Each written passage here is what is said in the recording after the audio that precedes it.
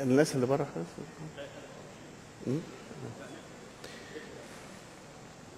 Well, good afternoon, ladies and gentlemen. Actually, good morning still. We haven't yet reached noon, and we are about to at any rate. I am deeply honored to be invited to present the first lecture in this series. And specifically, I hope that you all will fasten your seatbelts as I'm about to take you on a journey of 50 centuries of science in Egypt. And I will do that at around a minute per century. So, well, it's still 50 minutes. It's still a long lecture, but what can I say? This is Egypt, and this is Alexandria, so welcome. And we'll introduce from the ancient Egyptians to the ancient Library of Alexandria, to the Muslim and Arab Renaissance, of which there will be only a slightest presentation here because George Saliba, of course, is going to be the expert and will be presenting some of that. Then a brief word about how the torch passed to Europe, but that Egypt in the 19th and 20th century had some rather unusual people in its Academy of Sciences. And then the 21st century, and with a great deal of lack of modesty, I will present the new Library of Alexandria as part of the 21st century science in Egypt. So let me start with the ancient Egyptians. And of course, you know, from the earliest times, sedentarization took place around the rivers, whether it was here or in Iraq or in China. And we are very proud in Egypt to have Imhotep. Imhotep is our great-grandfather, all of us, because he is the first human being whose name was recorded and is known to us today, not because he was a king or a conqueror, but because of the product of his mind. He was an engineer who built the stepped pyramid of Saqqara for King Djoser in the dynasty preceding the great pyramid builders of Giza. He was also an eminent physician and later on became the god of medicine in Egypt. Now, ancient Egyptians, of course, had very advanced medical knowledge, known, of course, to the public through mummification. But these, from the Komombo temple, show you the instruments of medical surgery, including scissors and cotton and other forms that existed. And these are probably the oldest set of false teeth that exist in the world, 4,500 years old, showing that dentistry also existed at that time. Even at the time of the ancient pyramid builders, the Great Pyramid of Giza, next to it, of course, is the sun boat, built in the again 4,400 years ago, 4,500 years ago, but clearly preceding those who could build boats like that must have been another couple of thousand years of developmental civilization. The pyramid itself is the only remaining wonder of the 7 wonders of the ancient world that still stands. And what's amazing is to realize that until the Eiffel Tower was built with late 19th century technology, it was the tallest building on Earth, a record it held for millennia. And from our perspective, since so many here are astronomers, it's also remarkably precisely aligned, not just with the cardinal points, but also, as you can see here, the polar star onto the main passage to the underground chamber, and from these so-called ventilation shafts, alignment with Sirius for other liturgy. The Dendera zodiac, as it's known, or the calendar sometimes is referred to, shows how much mastery of astronomy they had, and they had already identified all of the famous constellations, more or less. They had a rather complicated system of writing until we got what we now refer to as Arabic numerals, which are really Indian numerals that the Arabs adopted and transferred to the West. Until we had that, most of the old systems were quite clunky, in terms of the symbolism that they held. So if you were to write 1492, that's how it would be written in ancient Egyptian script. But from the ceilings of the tombs, we know the extent of the knowledge of astronomy that they possessed. And they had also house clocks for night and day. In day you could tell by the sun. At night you filled vessels with water and it ran out at a certain pace, which kept markings to show you the hours that went by. Mathematics were very advanced, and the Rhind Papyrus, written some 3,450 years ago, copied from a work about 400 years earlier, shows a large number of mathematical problems. It's shown beautifully in the Kalshorama, which has been a creation of our CultNet Center, which is also exhibiting here. And Dr. Fathi Saleh, the leader of that research institute, is here among us today. It showed how to solve problems. So the problem statement going from right to left, in red is the problem statement. How do you find the area of a triangle? So it's an example, and then you go on to say, assume you have a triangle of a height of 10 chet and the base of 4. What is the area? Well, you take half the base, and this gives 2, so that you can square the triangle, and you arrive at give you the area. Other papyri, such as the Edwin Smith papyrus, shows an enormous amount of knowledge about medical information from as early as 3000 BC. This particular one involves a textbook on trauma surgery, and the first descriptions of the cranial sutures, the meninge, the external surface of the brain, and the cerebrous fluid. The Ebers Papyrus recognizes the heart as the center of the blood supply with vessels for every member of the body. But most interestingly, mental disorders such as depression and dementia are covered in the Ebers Papyrus and treated as diseases. An incredibly modern view, if one can use such an expression. There are also chapters on contraception, diagnosis of pregnancy, other gynecological matters.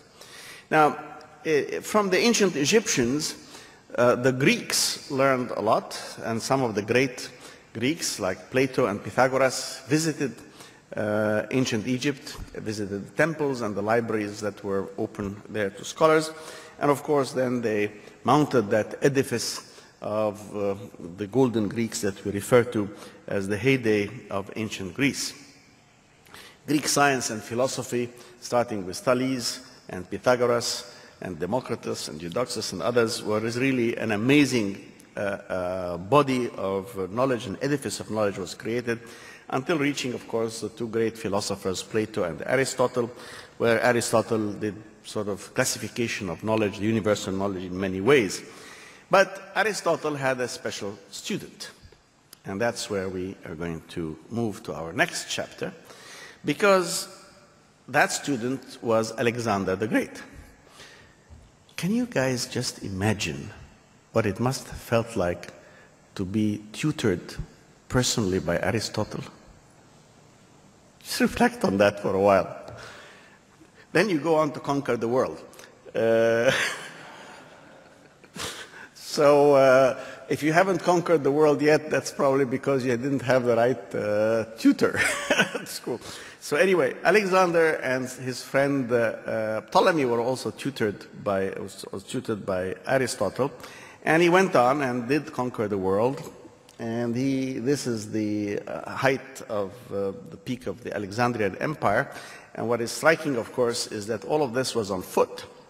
They actually covered all of this on foot. It's an amazing achievement by any stretch of the imagination. But Alexander, what he did is a transformation of the world, because he brought together all the cultures of the East and the West, so from Greece to Asia and back to Egypt. And Ptolemy, the first Soter, is the one who built Alexandria, because Alexander just selected the spot. Actually, he stood very close to, if you cross the Corniche and you stand right next to the harbor, that is where Alexander stood, giving his back to the piece of land that we call the Silsila, which is referred to as Cape Lochias. He looked on the other side and he could see as far as the lake and the fresh water there, and he decided, this is where I want to build my city. So after his death, his empire was divided, and Ptolemy took this part of the empire, which you see here, and that became the empire of Ptolemy. Alexander himself, that was his trip into Egypt. He came here, selected the site of Alexandria, went to Paritonium, down to Siwa, where he was declared the god, and he adopted the ancient Egyptian religion. And then he went back to Memphis and out of Egypt, and then returned only as a body.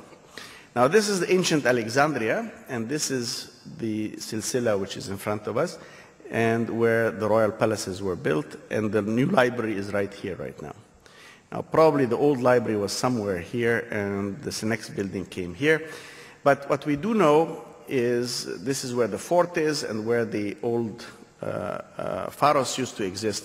And then this was an island, the island of Pharos, connected by a heptastadion, 1.2 kilometers, which later on filled in on both sides, creating the eastern and western harbors of today. All visitors to ancient Alexandria said there were two marvels. There was the Pharos and the library. The Pharos has been imagined in many ways. This is not an accurate way, but it's a famous one from von Erlach in 1721. This is the most accurate reconstruction of the Pharos based on the work of some distinguished archaeologists. This is a reconstruction imagined by the late Carl Sagan at the time of his series Cosmos on what the ancient library of Alexandria may have looked like. We don't know for sure.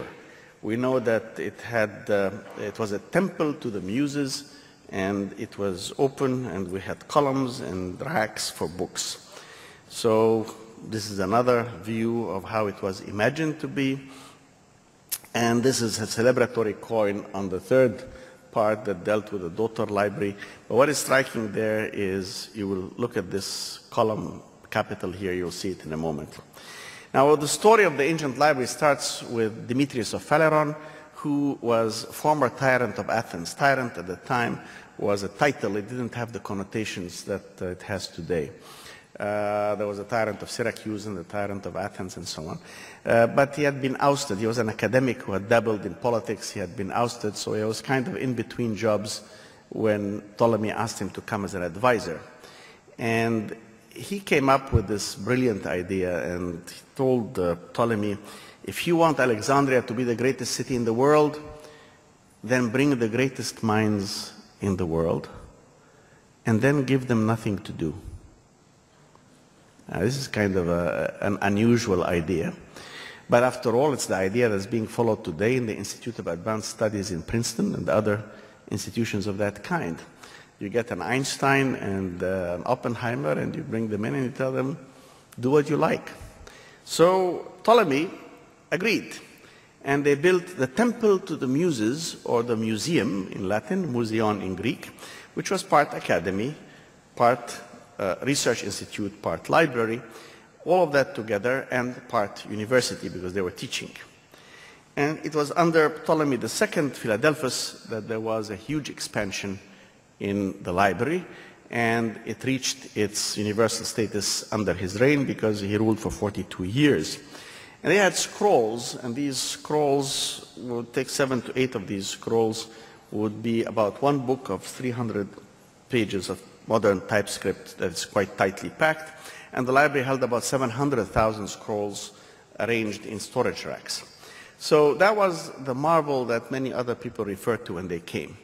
Now, the original Museon had a botanical garden, a zoological garden, a dissection room, residential quarters, covered walkways, courtyard where the scientists would speak, and a library. And the library grew and grew and grew, and so they built a second building next to the harbor, which is important for the history of the library.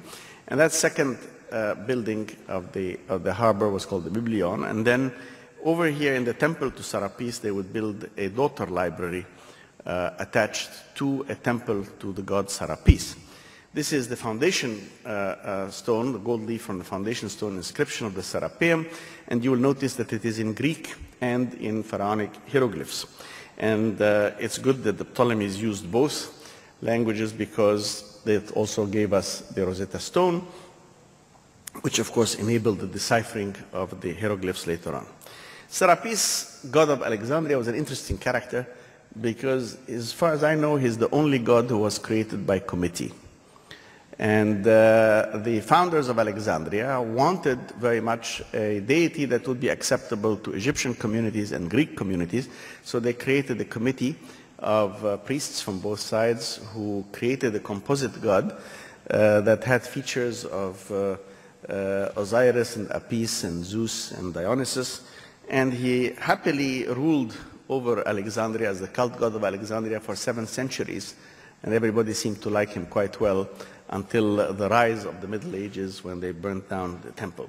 So the library, at the very least, the ancient library was in 3 places, and it continued its heyday until Cleopatra. Now, the ancient library really married Greek and Egyptian science with Asian elements added, produced an explosion of knowledge probably unmatched in history.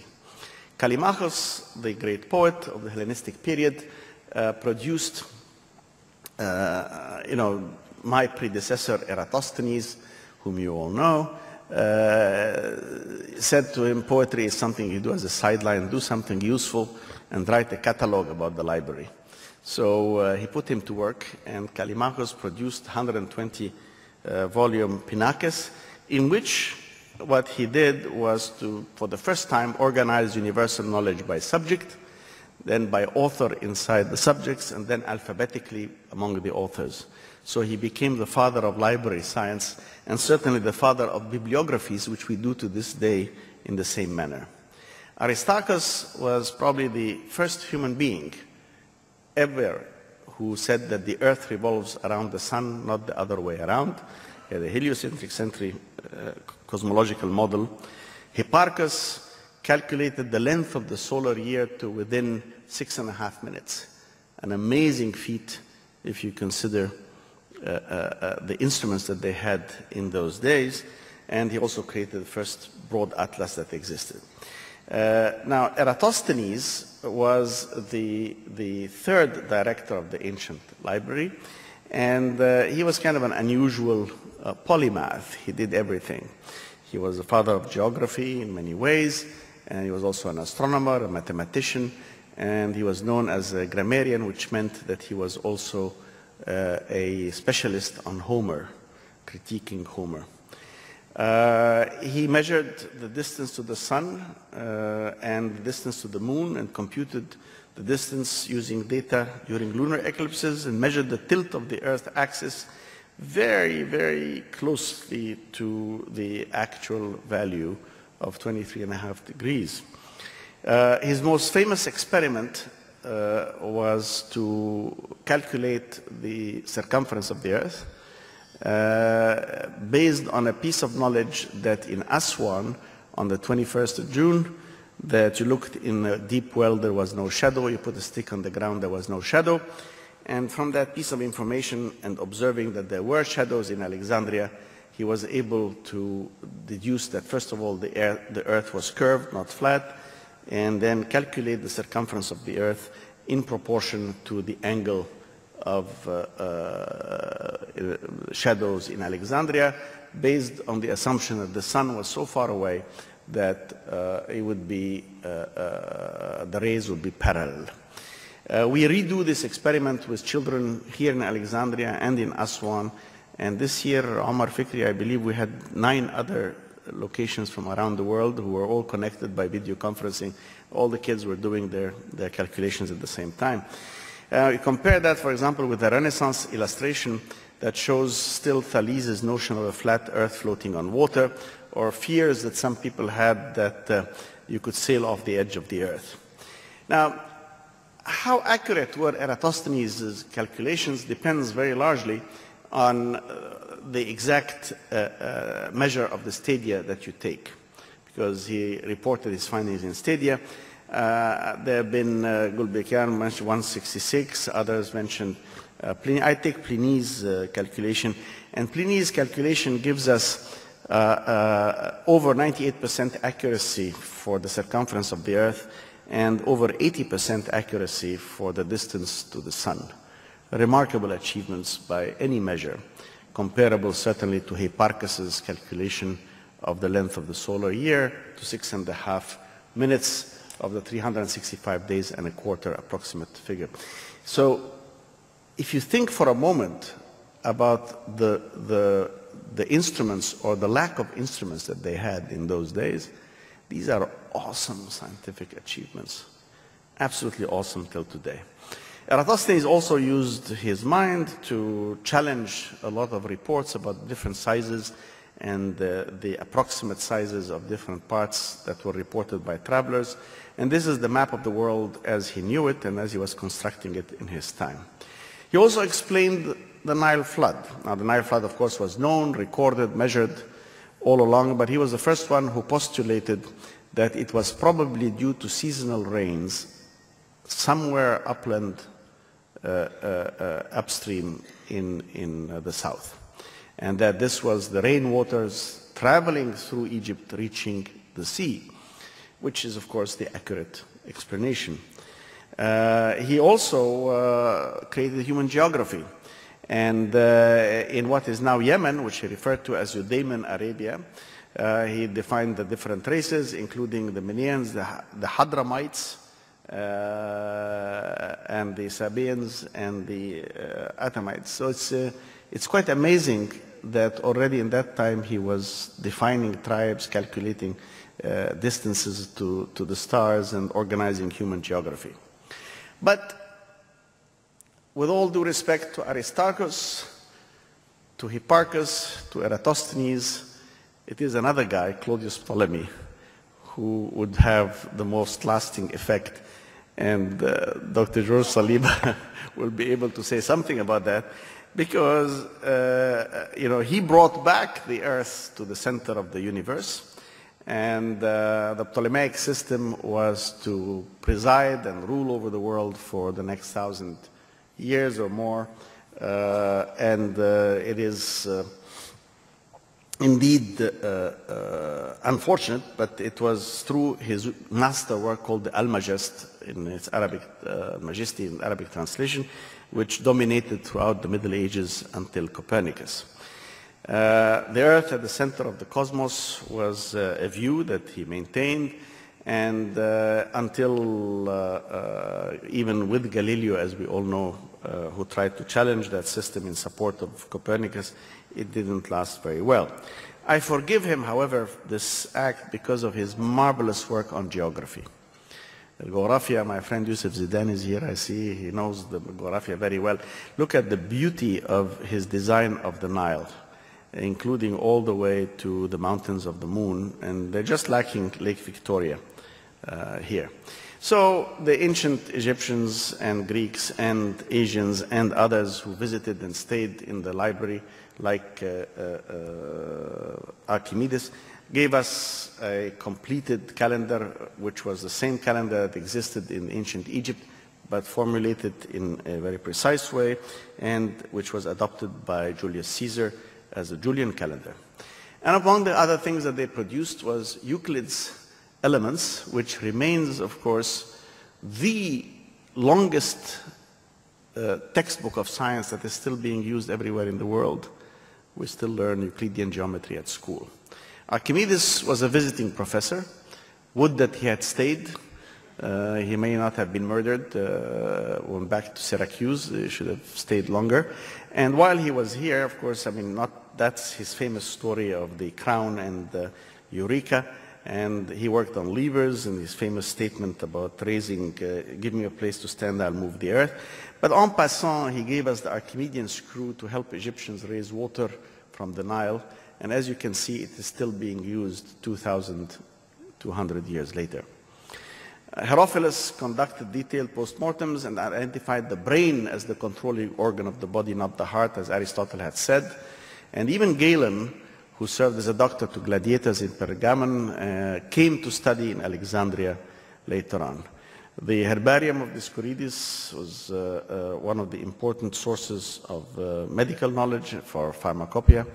And Manetho, the great historian, was the Chronicles of the Pharaohs, and he organized the history of Egypt by dynasties, which we still use today. So when we say this is a pharaoh from the 18th dynasty, or so on, we are using the classification that Manetho organized in the ancient library. Diophantus, his work is now being more and more appreciated, his arithmetic work. In fact, it was on that book that Fermat wrote in the margin of his copy of Diophantus that he wrote his famous last theorem, claiming that he had a wonderful proof for it which couldn't be fitted in the margin. And that kept mathematicians busy for 300 years. But the work of Euclid and Diophantus is early precursor of modern encryption work. Now, in the ancient library, people were open to other ideas, and translation work was very prominent. And the first translation of the Old Testament from Hebrew into Greek, the Septuagint, took place here in the ancient library of Alexandria. And the early church fathers, Clement of Alexandria and his pupil Origen, were trying to do a marriage between philosophy and theology that would be outlawed during the Middle Ages and would find its way back into church doctrine only after the Renaissance. Education was co-equal. Girls studied there. This is a student. And actually, you find several statues in our museum. We have that. And this is not a laptop. This is a slate. I keep being asked this question. What does she have in her lap? Does she have a laptop? No, she didn't have a laptop. She has a slate. So little remains physically, but it still continues to inspire us. So when was it destroyed? Well, contrary to popular myth perpetrated by some scholars, it was not destroyed by the Arabs in the 7th century because it had disappeared centuries earlier. Recall that it was in 3 locations, and so our first disaster occurs with Julius Caesar in 48 BC, coming into Alexandria in pursuit of Pompey. He finds a divided country where Cleopatra's brother had just kicked her out, and so she had herself smuggled into a carpet. We all know that story. They unravel the carpet, and there she is, and she convinces Julius Caesar to stand by her. And he does, and that leads to the Alexandrian War, in which all the fleets of Egypt and Rome are burnt. And as a result of this conflagration here, unintentionally, the library building that was next to the harbor is burnt, and that is the first big fire of the library, 48 BC. Now, depending on who you read, 40,000, 100,000, 400,000 scrolls were lost, but some loss there was. Now, I must say something about Cleopatra, because she's not at all the image that Shakespeare and Hollywood give us of her. She was actually not particularly beautiful. She was a very brainy lady who spoke 5 languages, who did arithmetic, wrote poetry, which for a princess in her time was a remarkable education. And the proof of what I have to say comes from the rest of the story.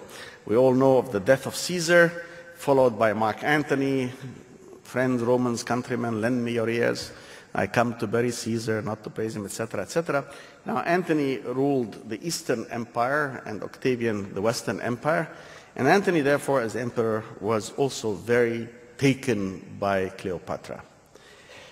This is Antony Hollywood version. This is Antony real. And this is Cleopatra Hollywood version. And this is Cleopatra real. So what's important is that why Caesar and Antony were so taken by Cleopatra was her charisma, her education, her character. And you have to remember, they were masters of the world. They could have had, if it was just a matter of sex, they could have had any slave girl they wanted from the vast empires that they ruled. No, they were taken by her personality. And the proof of that is that what was the way for Antony to get to Cleopatra's heart? He gave her the 200,000 scrolls of Pergamon library as a gift to the Library of Alexandria. Now, what kind of a woman is it whose way to her heart is a massive book donation to the library? My kind of woman. So let's please rehabilitate the memory of Cleopatra from being a flighty woman, femme fatale, to being really a conscious queen who tried to keep the independence of Egypt for as long as possible. But it was true that there was a famous love story between her and Antony, made famous by scribes all over. They lost their battle in a battle of Actium, where the fleet, Egyptian fleet, was destroyed, and Octavian moved on, and they both committed suicide. And then Octavian took over Egypt, became the uncontested ruler of the empire as Augustus, and established the Pax Romana. And Egypt became a Roman province. And then immediately after that, St. Mark brings Christianity to Alexandria. And it ensues a period of enormous persecution by the Romans. And as a result of that, in fact, to this day, the Coptic calendar starts from 293 AD, not from year zero as we would expect, because it is known as the year of the martyrs. So much suffering was meted on the Christians by the Romans in that part. Queen Zenobia, another remarkable lady, comes from Palmyra, or Tadmor, in Syria, and she conquered Alexandria, and the Alexandrians welcomed her, and she held Alexandria until Emperor Aurelian came back to put order. Now, I don't have to tell you what an emperor, Roman emperor, did when he came back to put order into something, but they completely wiped out the entire royal quarter, and there was nothing left, including the museum. So the second part disappeared in 272 AD, as did the entire royal quarter, because historians tell us he left no stone over the other. And that gives you, all of you here, as long as you're in Alexandria, if you want to enjoy yourself and you have a little bit of the Indiana Jones spirit in you, we have for you the most important question of archaeology still unanswered. Where is the tomb of Alexander the Great? It's here somewhere, under one of those, it was actually right here, at the intersection of these two streets. And where is that? It's somewhere underneath the buildings in downtown Alexandria. So maybe if you go to a basement, you'll discover something, who knows? And that left, anyway, after that destruction, that left only the daughter library over here in the temple to Serapis. And that continued till 391 AD, when Emperor Theodosius issued a decree making Christianity the only religion allowed in the Roman Empire. And since Serapis was a pagan god, Bishop Theophilus went and burnt it down the Serapeum. And there's this manuscript from the Kunsthistorisches Museum in Vienna shows Theophilus standing over the burning Serapeum. Orosius confirms that in 415 AD. And so that was the end of the ancient library in 391.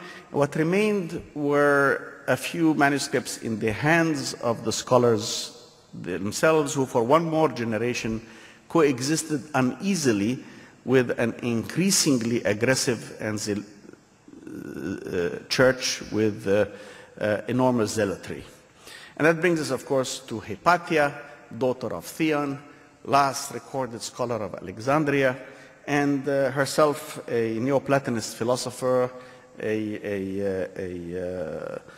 an eminent figure in every way, mathematician, astronomer, and apparently a very beautiful lady, much appreciated by the Bishop of Tripoli, not appreciated by the Bishop of Alexandria. The death of Hypatia has been captured in a novel by Dr. Zidane called Azazil, and in a film recently issued called Agora, and many other things.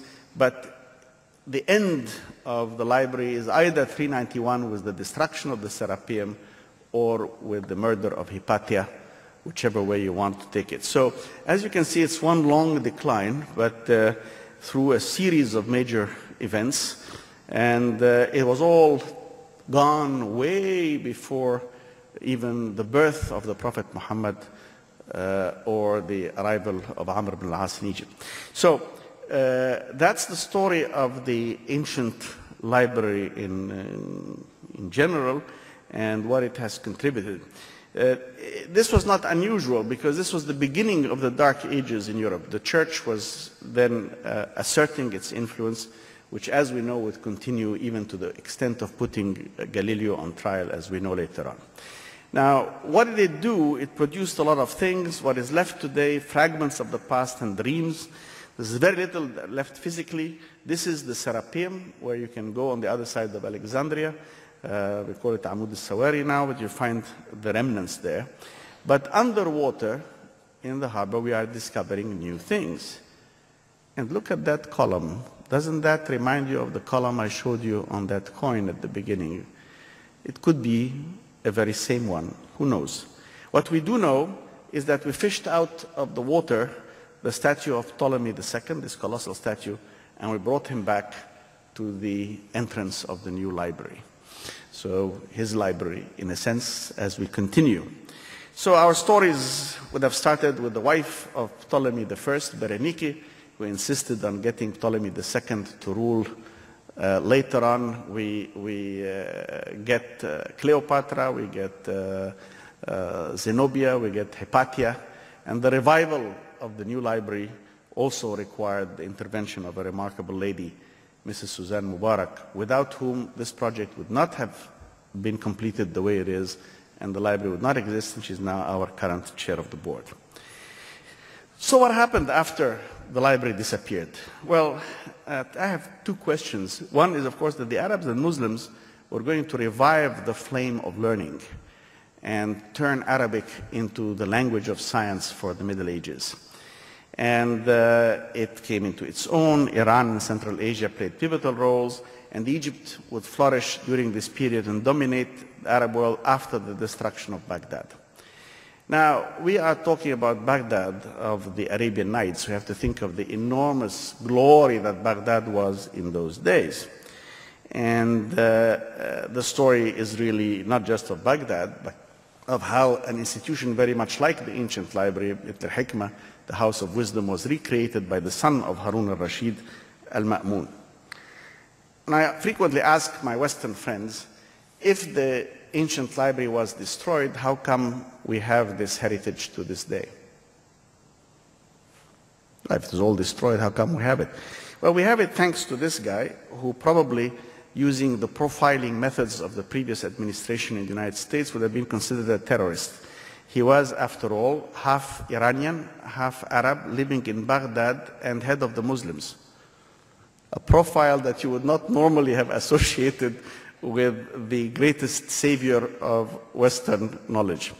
But he did. That was the vast empire that he ruled from Morocco to India, with the exception of parts of Morocco and Spain.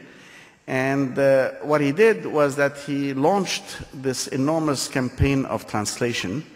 And he said, anybody who translates an old manuscript will receive its weight in gold. So what resulted from that is anybody who had a manuscript somewhere in Cairo, in Tunis, etc., would take it back to Baghdad, have it translated, and get its weight in gold. And of course, the finance minister, the vizier at the time, told him, you know, Amir al-Mu'mineen, the scholars are cheating. They are writing in big letters on thick paper to get more weight. But enlightened as he was, he said, let them be. For what they give us is worth much more than what we give them. I keep telling that story to my finance minister, but it doesn't impress him a bit. But it was true. This was a period where the ruler was allowed, in fact, this largesse towards what was to become one of the greatest scientific centers in the world. And many of the codexes which we now have are really through their Arabic translations that we have received them. And everything was translated. Everything that you could think of was translated into Arabic. And Arabic became the language of science and knowledge in the Middle Ages for a very long time. This is Dioscorides' medicinal plants. And these are medieval libraries, and I love this. You see all these little books sitting there in these quadrangles there, in the cubicles. There are all these books, and there are all the scholars. There's someone reading a book here, and others arguing with him. Not much has changed, Dr. Youssef. There we are, still. And the astronomers. And the astronomers with their books here and their instruments, and as you can see, vehemently arguing. And a healthy debate, of course, is what makes great scholarship. Now, the Arabic numerals triumphed over the Roman numerals that existed in the Latin world and very quickly were adopted, but this is a 15th century drawing of a competition between someone using an abacus and someone using Arabic numerals. But the Arabs and Muslims saw an explosion of knowledge, a revival that started from the 8th and 9th century, reached peak in the 9th century. Jabir ibn Hayyan, who died at the beginning of the 9th century, is really one of the fathers of chemistry. Tabari, medicine, mathematics, calligraphy, history. Al-Razi in medicine. And Dr. Yusuf, you have published a multilingual translation of his work on gout. So anybody, we have a copy of that if you're interested.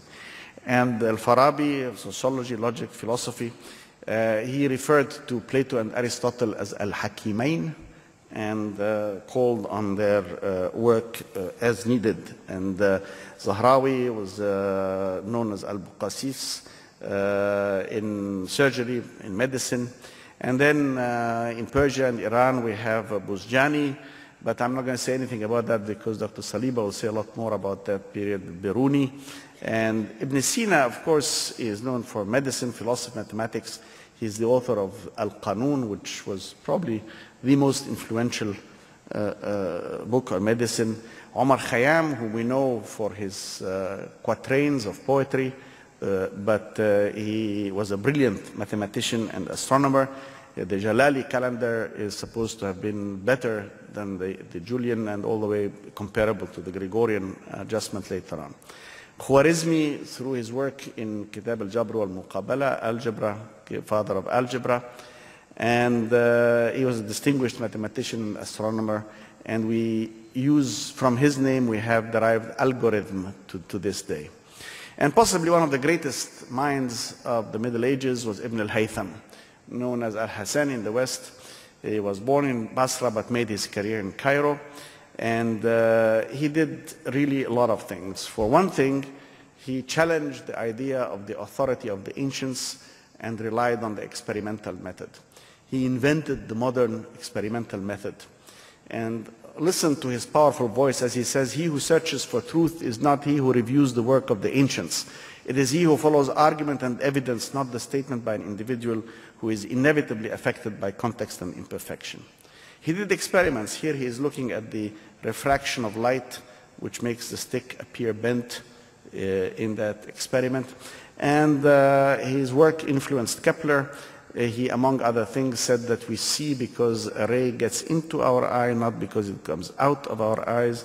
He studied the eye and did these anatomical sketches of the eye. But the most important thing is he invented what we refer to today as the modern scientific method: observation, hypothesis, prediction, experiment, interpretation. And then you either reject or you start all over again or you consolidate. Here is the description. We start by observing reality. We try to select solid, unchanging observations that are not affected by how we perceive them. We then proceed by increasing our research and measurement, subjecting premises to criticism, and being cautious in drawing conclusions. In all we do, our purpose should be balanced, not arbitrary, the search for truth, not the support of opinions. Now that is from the 10th century, 600 years before Galileo. And I defy anyone to tell me that this is not a very precise description of the modern experimental method. In fact, Galileo and Descartes and Bacon and others who would adopt all of that suffered for it. Galileo was put on trial and had to recant, as we all know, in 1633. But it was that presence and that openness in the Middle Ages that allowed Muslim and Arab science to flourish. Now, Ibn al-Haytham also recognized human frailty and error, and he said, "Yet we are but humans, so subject to human frailties against which we must fight with all our human might. God help us in all our endeavors." Why does he say that? Because sometimes subjective prejudice finds its way, as we found in Broca's work, eminent scientist of the 19th century, who went about measuring brains and trying to prove that the brains of white people were superior to the brains of yellow and black people. and so on. In the meantime, Ibn Nafis, whom Yusuf Zidane translated 30 volumes of, edited 30 volumes of his work Al-Shamil in medicine, is also the person who made this beautiful statement about listening to the contrarian view. When hearing something unusual, do not preemptively reject it, for that would be folly. Indeed, horrible things may be true, and familiar and praised things may prove to be lies. For truth is truth unto itself, not because many people say it is. The word folly in Arabic is taish. He uses taish. So it is a remarkable statement compared with those who were defending orthodoxy in Europe at the time.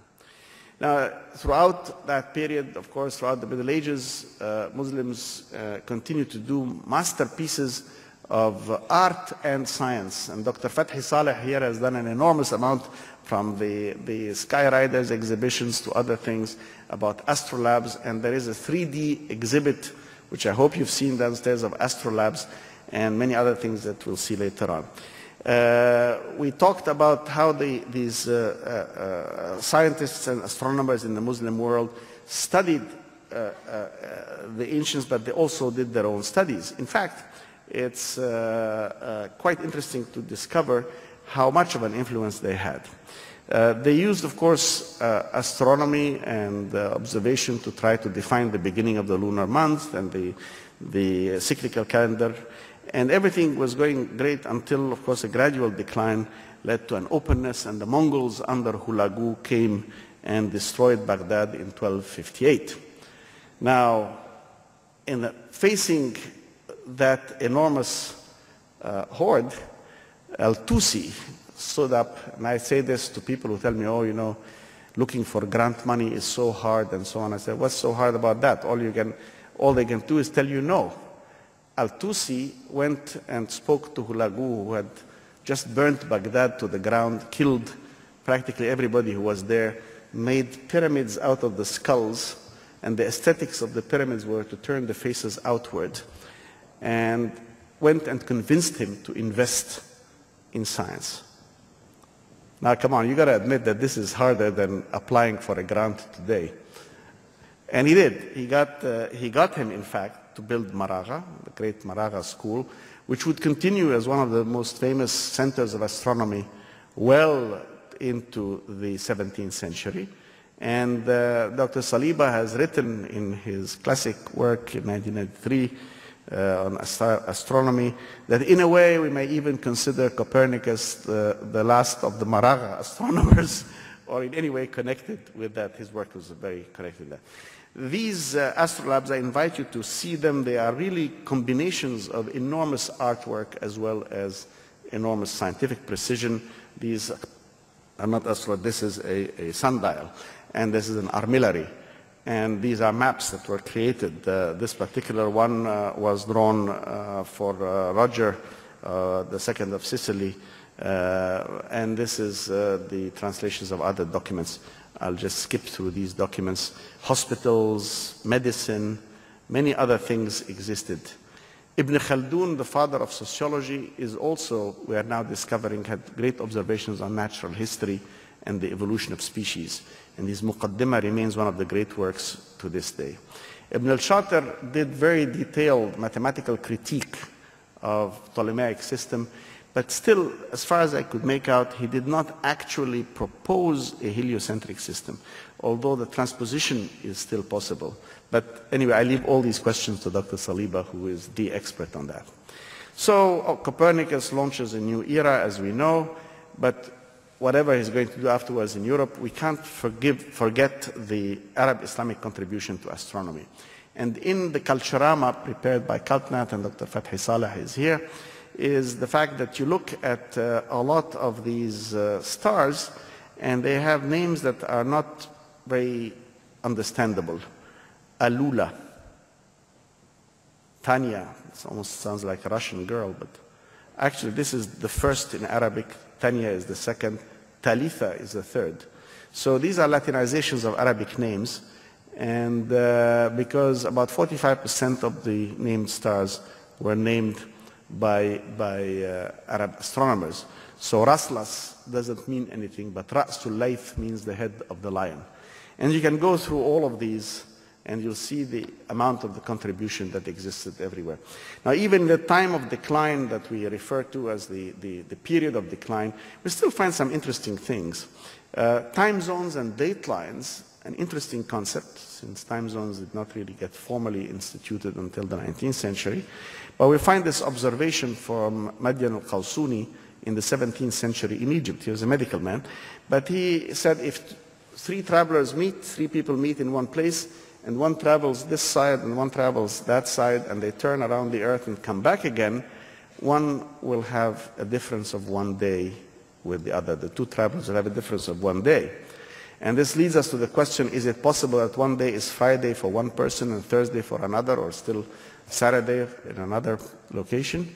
And the answer is, we think yes, which shows a remarkable degree of imagination and openness and understanding at that time. So contacts continued, reflection on problems continued, but it's clear that after the beginning of the Ottoman Empire, the East went into a form of decline and the West was ascendant, from Copernicus onwards with Galileo, Kepler, Newton, Maxwell, Einstein, all the great scientists developing the great theories of science that we know, from cosmology to particle physics, from chemistry to biology, the new sciences that we know of in that period. But that doesn't mean that in Egypt, science came to a standstill. In fact, with the roar of the cannon and the arrival of a young man of unlimited ambition, unlimited ability, and unlimited energy, Egypt was reawakened from its slumbers at the end of the 18th century. Napoleon Bonaparte arrived with 35,000 soldiers and 150 scientists in 1798. And the first thing he did in Cairo was to found the Academy of Science of Egypt, the Institut d'Egypte, in 1798, and which was, the first head was Gaspard Monge, the mathematician, and the vice president was a certain Napoleon Bonaparte, and the secretary general was Fourier. Fourier, of course, of the Fourier series, Fourier transforms, those of you who deal with mathematics know that, and also the heat equations, and also the first person to have talked about greenhouse effect and the impact of gases in the atmosphere in his 1820 to 1827 cycle of publications. Our academy, l'Institut d'Egypte, as you see here, has as its logo 1798, the oldest academy of science outside of Europe, with the possible exception of the Philosophical Society by Franklin in Philadelphia.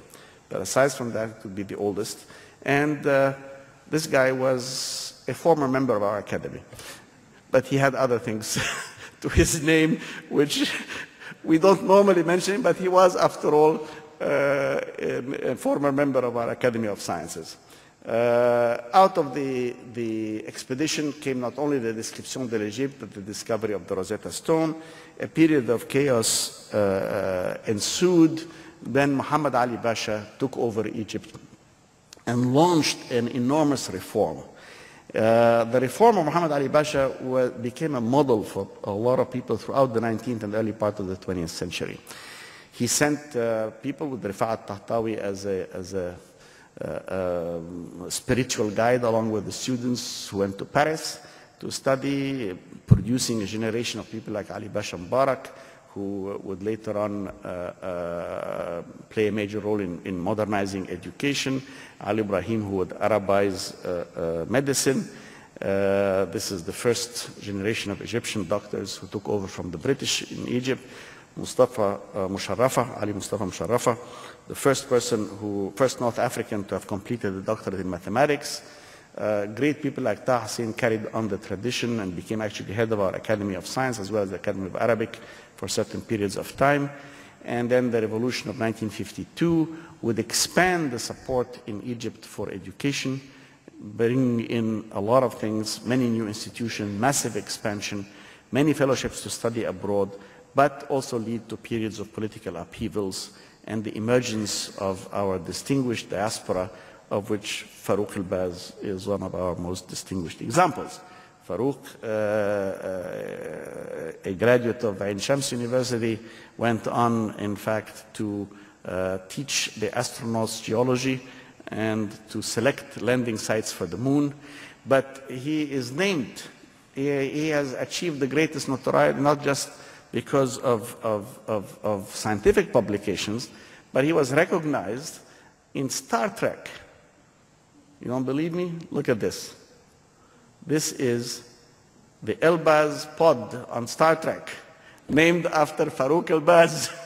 So, ladies and gentlemen, our very own Farouk Elbaz.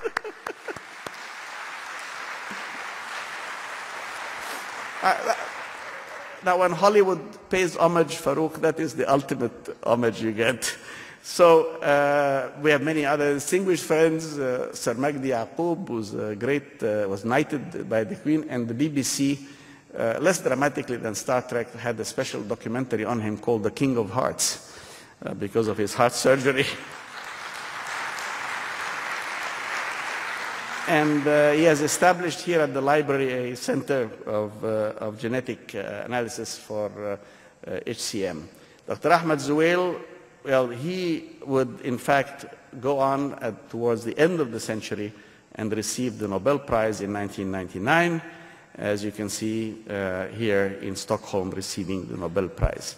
And Dr. Mustafa Sayyid received the Medal of Science from the President of the United States. So Egyptian science, through this diaspora of distinguished Egyptians who are in constant contact with us here, show that Egyptian science is still present. So what did we do as we move from the end of the 20th century, which closes on our friend Ahmed Zuwail receiving his Nobel Prize, to, well, we recreated the new Library of Alexandria. Now, I urge you all to go and visit it, because it's a center of excellence for the production and dissemination of knowledge and promoting dialogue and understanding.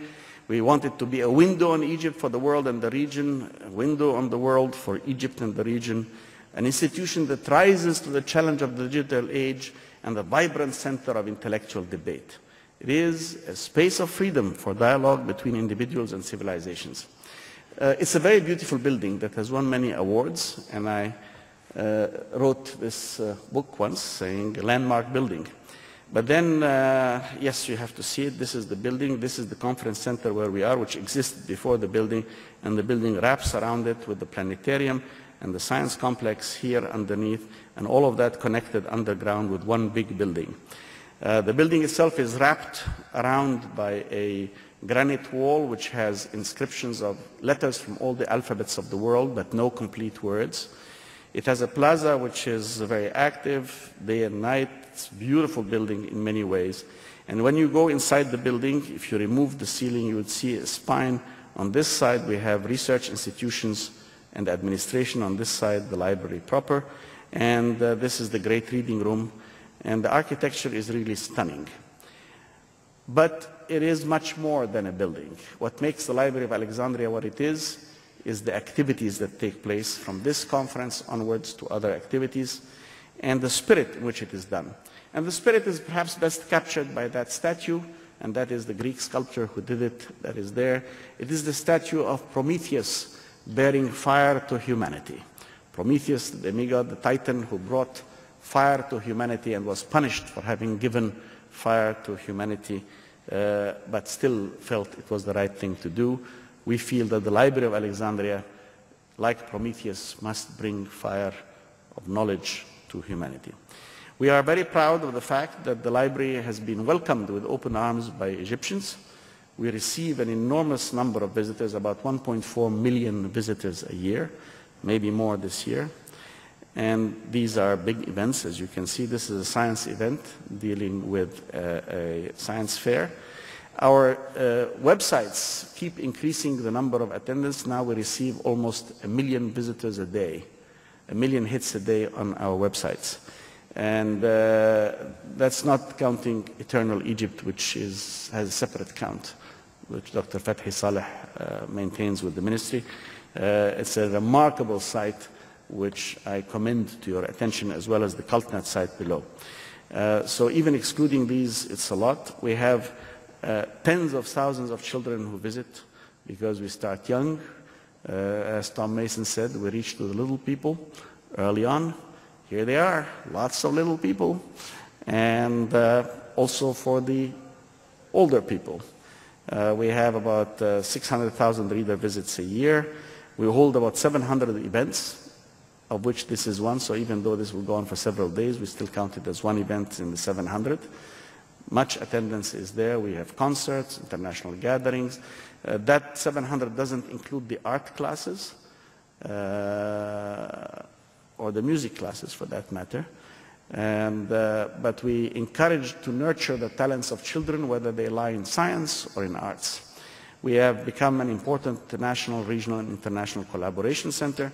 We're a complex of lively institutions, starting with a hybrid library, where knowledge is available online as well as in books, specialized libraries, the Taha Hussein Library for the Blind, we have very advanced electronics for that, the Children's Library, the Young Persons Library, 11 to 16, and Multimedia Library, audiovisuals, rare books, the Internet Archive, 4 museums, Sadat Museum, Manuscripts Museum, Antiquities Museum, and the Science Museum.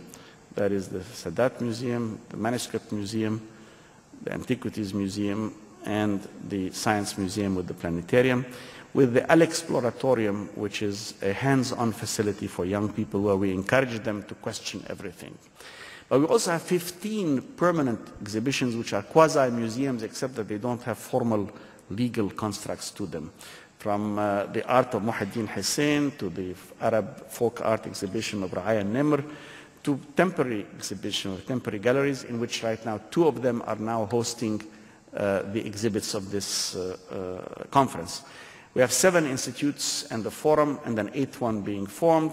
The institutes of manuscripts start out first, where we digitize manuscripts as well, and you should see the combination of old iron scholarship and modern digitization, as well as a series of seminars that produce important publications. We have one that deals with calligraphy and writing. We have a special studies center that organizes international links between Egyptian scientists and their counterparts. We have a center for documentation in Cairo, that is CultNet, that Dr. Fathi Salah is the head of here, and that has an exhibit downstairs, and that has in fact patented the first 9-screen interactive computer presentation in the world, the Culturama, and I urge you to visit it while you're here. And ISIS, our International School for Information Science, that does a lot of things, including specialized conferences, of which we are proud to have Wikimania, which I thought was cute to call themselves Maniac, Wikimania. But this is for, of course, with Jimmy Wales, the founder of Wikipedia. So these are the Wikipedians when they are here. And then the Art Center that organizes the schooling for children, also our very own orchestra. We have a special center dealing with Alexandria and the Mediterranean, the history of the city from the ancient times to the modern times.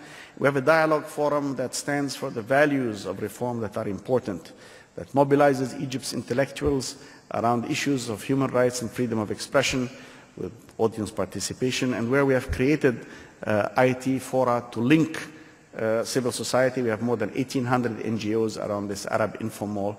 We have new research centers, including a Hellenistic Studies Center, which has just been formed this last year and is up and running, a stream of publications coming out from all these centers. And we are also reissuing the classics of the modern period, while in the Manuscript Center we are studying the reissuing of the older classics with a special focus on science. But we need to reach more, hence the mass media. I hold a weekly program that is called Salon Qahira, and Dina Abu Layla organizes a weekly program about what goes on in the Library of Alexandria, and we created our own little studio here. We've become a venue for eminent intellectuals, including Wally Soyinka, Umberto Eco, Farouk El-Baz, eminent political figures, Prime Ministers Michel Rocard of France and Mahathir Mohamad of Malaysia, many distinguished Nobel laureates, and we do research, especially in informatics, and we have a special outreach for the young in the BA Science Festival, for example. With this last year, we had 20,000 people who came for 3 days, as you can see here. Most importantly, the kids are happy.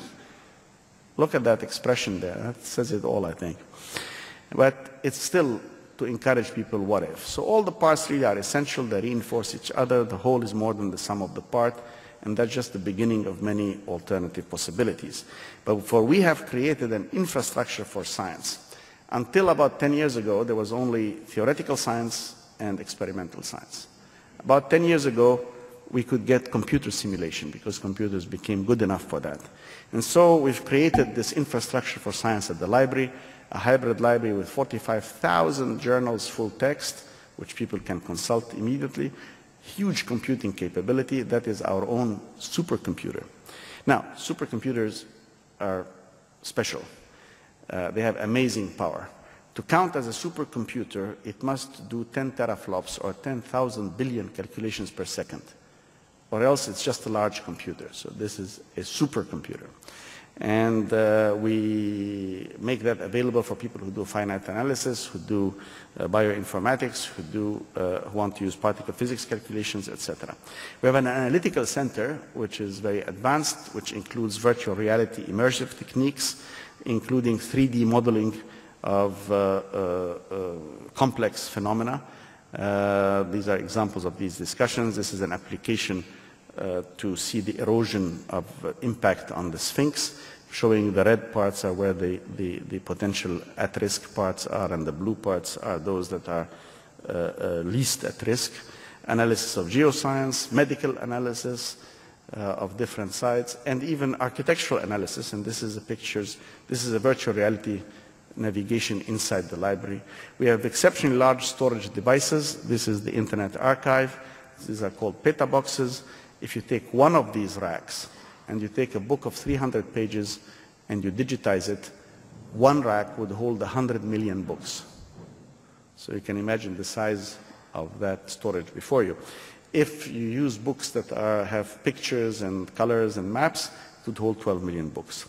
We assemble these things ourselves. So it's not just that we import them, we assemble them.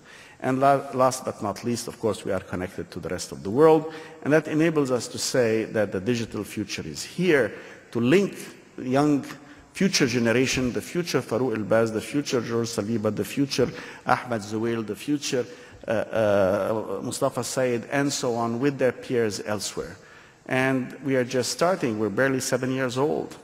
So, my friends, we are proud to join the artisans of a better future, to commend all knowledge for all people at all times. And I know that working with all of you from all over the world here, we will further that mission, and for that really is so much that we can do for a whole generation and for the whole world. And thank you very much for your patience.